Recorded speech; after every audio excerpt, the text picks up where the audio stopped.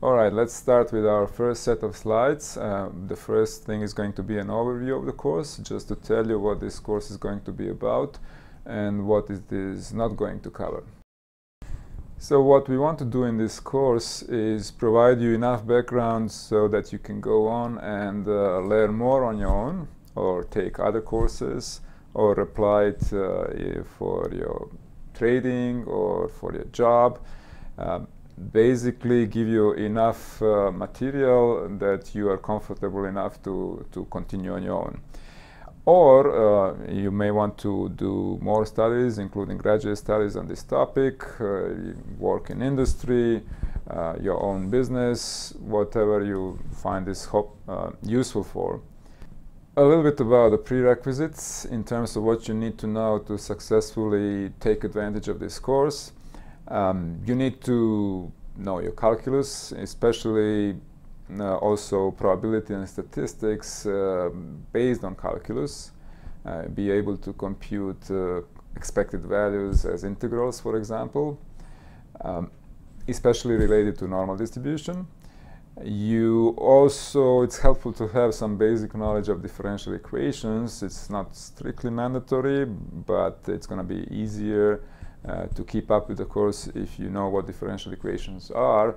It doesn't have to be much more than that. I will do it from the scratch in the course, but for example, we will have to know how to solve an ordinary linear differential equation.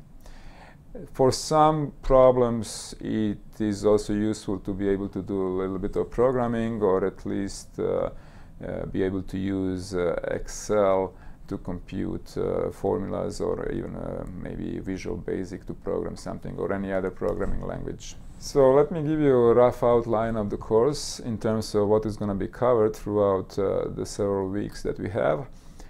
First, we are just going to make sure that we all know what the basic securities are, and that's going to be stocks and bonds. And then we are going to introduce derivative securities, in particular options. After we talk about basic uses of options and basic definitions, we are going to start pricing payoffs that are paid in the future, and that's the basic topic, the main topic of the course, is how to price something that will be delivered in the future.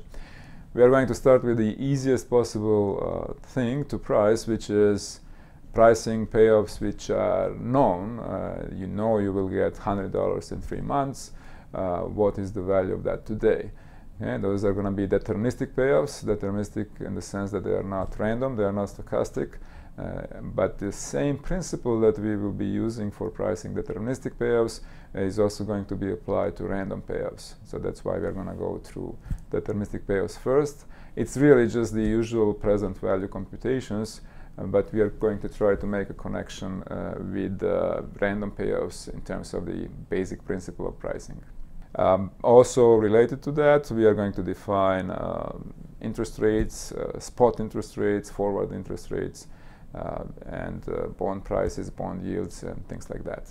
And then the main part of the course is going to be about pricing stochastic random payoffs.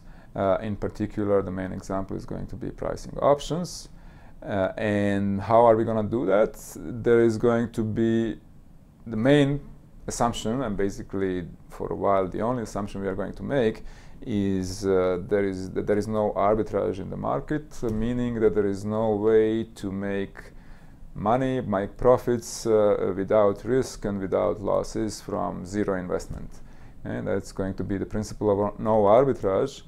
And under that assumption, at least in some models, it's going to be possible to uniquely define the price of payoffs. Those models are called complete market models. We are going to define that later, but in particular our main model, which is going to be the Black-Scholes model, and the discrete version of the Black-Scholes model called binomial trees model, those are going to be complete market models, whatever that means. But in particular, that's going to mean that there is a unique price for each random payoff, or random or non-random, and that makes the that makes it much easier to decide what the price is, since there's going to be only one consistent with no arbitrage. That's not necessarily realistic, but it's the benchmark, it's the basic model to start from, and keeps things simple, having one and only price for each payoff. Now, in reality, you have a range of prices, you have a bid-ask spread, and people don't necessarily agree what a fair price is, but for the most part of this course, we are going to concentrate on these models where there is a unique price. All right, to actually do the Black-Scholes model, we need a little bit more serious mathematics. In particular, we will talk about so-called stochastic calculus or ethos calculus, and the main rule, which is called ethos rule, introduce a Brownian motion process. These are all the tools, mathematical tools, that we need to understand exactly the Black-Scholes model and the Black-Scholes-Merton type pricing. So after we do that, and we are going to have kind of an engineering approach to that, meaning that we will learn how to use it. When you use standard calculus, you don't necessarily need to remember how to prove those theorems. You just need to know the rules of calculus to be able to apply it. That's what we are going to do with stochastic calculus. We are going to learn the main rules and how to apply them, in particular to derive Black-Scholes formula and similar pricing rules. So that's what we are going to do next. We are going to derive the Black-Scholes formula, variations on the Black-Scholes formula for different options, different situations. In the other second main part, so one main part of the course is pricing things. The other part is hedging or risk management in terms of having to deliver a random payoff. How can you make sure that you have enough money to do that? And there's going to be a notion of replication of random payoffs, or hedging of random payoffs. So that's kind of the second main thing that we want to do in this course, pricing and hedging.